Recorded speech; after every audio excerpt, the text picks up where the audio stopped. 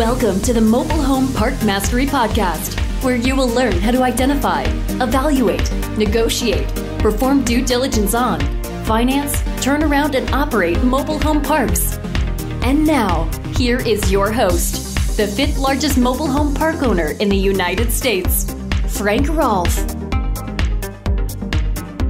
Everyone knows the five basic senses. There's the sense of sight, smell, taste, hearing, and touch. But are you aware there's a sixth sense, which is just or more important? This is Frank Rolfe, the Mobile Home Park Mastery Podcast. We're going to talk about that sixth sense, and that is the sense of urgency. The sense of fight or flight that has made humans be able to march across the globe in times of famine, saved you from fight, saved you from all kinds of extinction, and still rests inside of all of us. It's a very, very powerful driving force. And that sense of urgency expands just beyond basic fight or flight. As we get smarter, more civilized, we realize that there's many, many opportunities that we can miss just because of this concept of time. And even worse is we all have a biological clock and it's ticking, and so ultimately we'll be dead. So our time is not endless. It's in fact finite. So it's very, very important that all of us understand and harness this sixth sense, the sense of urgency. So the bottom line is, how do you basically maximize your time? Well, the first thing you have to do is you have to acknowledge that time is finite. And how you approach it can either reduce or expand your opportunities.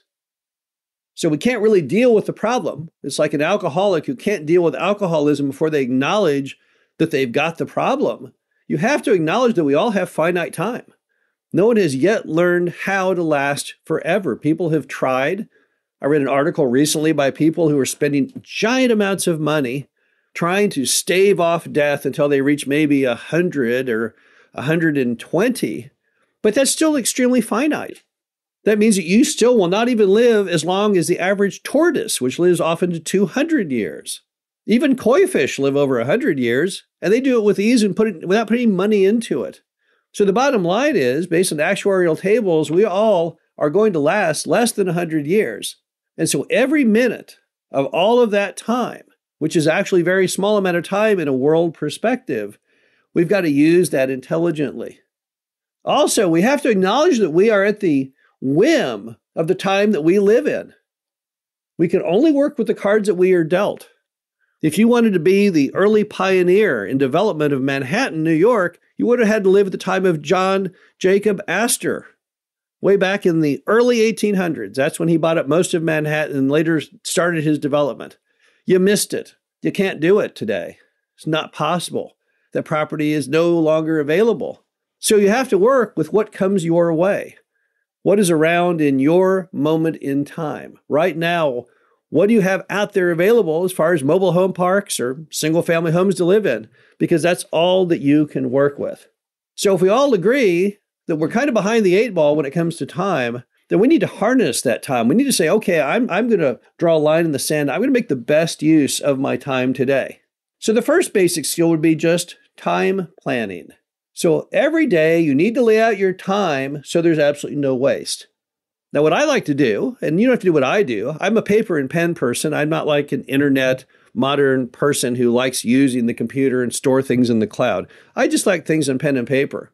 So every day I take a sheet of paper, I write on the top tomorrow's date, and then I have two columns, what I need to physically do and calls I need to make. So that's how I organize my day. And it's already pre-planned. I know precisely every call and meeting I have throughout the day and everything I have to achieve. So when that morning starts, when my time clock gets going, I am already boots on the ground, getting the job done as best I can. And every night, I then review what got done. I have a blue marker and I cross through everything successfully accomplished with the blue marker. And then look at the stuff that I didn't get the blue marker through and say, okay, well, that tells me what I have to do tomorrow. Now I have to get all those things done as a super high priority because those are old business I didn't get to. And then I'm going to start my new business for the next day and start making that list.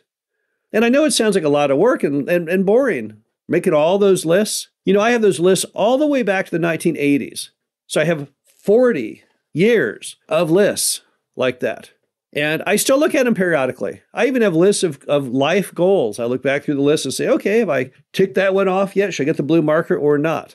But it helps me harness my time because I know precisely what I need to do. There's no wasted time. I don't think when the morning starts, okay, what am I doing today? I don't start making that list when the morning starts because that's the time I need to be taking action. So just planning out your day will help you a lot. The next item is understanding just how much time you really have. Even though time is finite, we all typically live to your age of maybe 80, maybe longer if you're lucky. But we have so much time in between those things. If you read old books like I do on business, you'll frequently see in these books, it talks about what people do with their time and their time off. And they didn't have any real time off back in, let's say, the 1920s. The average workday for most people was typically about 10 or 12 hours, and they were doing that every day of the week except Sunday. They were working so many more hours than we do today that it's crazy.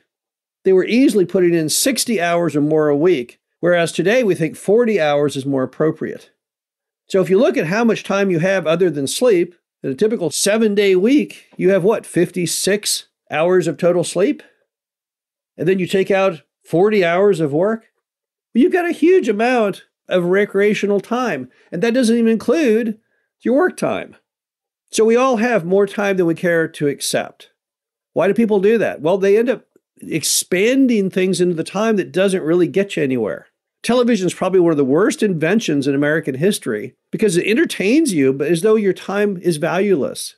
It's okay to watch television if you're in a doctor's office waiting for an appointment. It's okay to watch television if you're sitting in your seat on the Southwest Airlines plane, but seeing that as a good use of your time is not good if that is the sole focus. That needs to be more of a distraction on some other action than it needs to be what your goal was to begin with. So understand that you can't say to yourself, I don't have the time to do that. You definitely have the time to do that. Your ancestors, they may not have. Someone who was working in a mine somewhere 12 hours a day, 6 days a week, okay, they probably didn't. When you tacked on the time required to go to sleep to have the energy to do it the next day and perhaps take a shower, they didn't have time. You do have time. People in the modern world have enormous amounts of time. And that amount of time you're getting keeps expanding with technology. If I want to go out and look at a mobile home park, I can do that right now. I can go look at it on Street View. Or I can have someone go do an HD video of it. If I want to go meet with a manager at a park to go through a home that's just been brought in to be rehabbed, I can go to FaceTime, right? Right there on my smartphone. I don't have to go out there. I can be transported like Star Trek to that property within 5 seconds. Just call up the manager, say, hey, put me on FaceTime. Bam. I'm already there. Hey, let's walk down to unit number 14. Bam. We're at unit 14. We go right in the door. So our ability to use our time has never been more effective than it is right now. In all of world history, we've never had more time, nor have we ever had the ability to do more with our time. So I would urge you, as we approach the new year, to really ponder in 2024 more about time. What you're going to do with your time. There are so many opportunities out there, as long as you use your time appropriately. Also, don't forget that how you use your time will somewhat mold your destiny. People typically work towards getting what they want. I know it's an unpopular theory in today's world, but work typically yields results. Work yields rewards. The more type of work you do, the more time you spend and how smart you are about that use of time, the greater your odds of success in finding that mobile home park or turning that mobile home park around or even finding an old used home to fill a vacant lot. The bottom line to it is that everyone has the time to get what they want in life. I know we feel in America today that we're a victim's world. Everyone's a victim. They were held back. No one is held back. Everyone has the time and the freedom to do whatever they want, but they've got to put in the time to get there. This is Frank Rolfe, the Mobile Home Park Mastery Podcast. Hope you enjoyed this. Talk to you again soon. Thank you for listening to the Mobile Home Park Mastery Podcast. Be sure to visit us at mhpmastery.com to subscribe to the show, read our show transcriptions, and access all of our great information on mobile home park investing.